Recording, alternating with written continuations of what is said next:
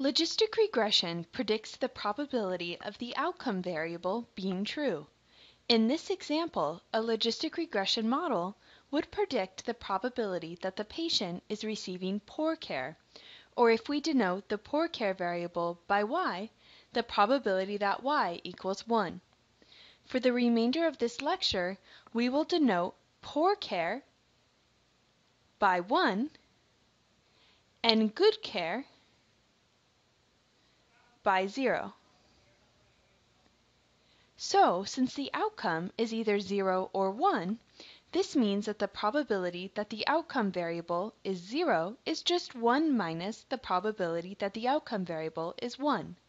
So by predicting the probability that y equals 1, we also get the probability that y equals 0. Just like in linear regression, we have a set of independent variables x1 through xk, where k is the total number of independent variables we have. Then to predict the probability that y equals 1, we use what's called the logistic response function. This seems like a complicated nonlinear equation, but you can see the familiar linear regression equation in this logistic response function.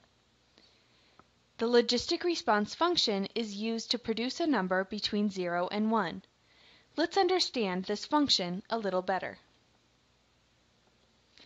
This plot shows the logistic response function for different values of the linear regression piece. The logistic response function always takes values between 0 and 1, which makes sense since it equals a probability. A positive coefficient value for a variable increases the linear regression piece, which increases the probability that y equals 1, or increases the probability of poor care. On the other hand, a negative coefficient value for a variable decreases the linear regression piece, which in turn decreases the probability that y equals 1, or increases the probability of good care. The coefficients, or betas, are selected to predict a high probability for the actual poor care cases and to predict a low probability for the actual good care cases. Another useful way to think about the logistic response function is in terms of odds, like in gambling. The odds are the probability of 1 divided by the probability of 0. The odds are greater than 1 if 1 is more likely, and less than 1 if 0 is more likely.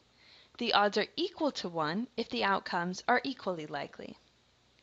If you substitute the logistic response function for the probabilities in the odds equation on the previous slide, you can see that the odds are equal to e raised to the power of the linear regression equation.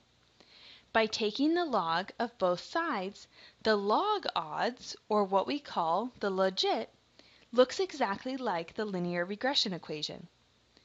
This helps us understand how the coefficients, or betas, affect our prediction of the probability. A positive beta value increases the Logit, which in turn increases the odds of 1.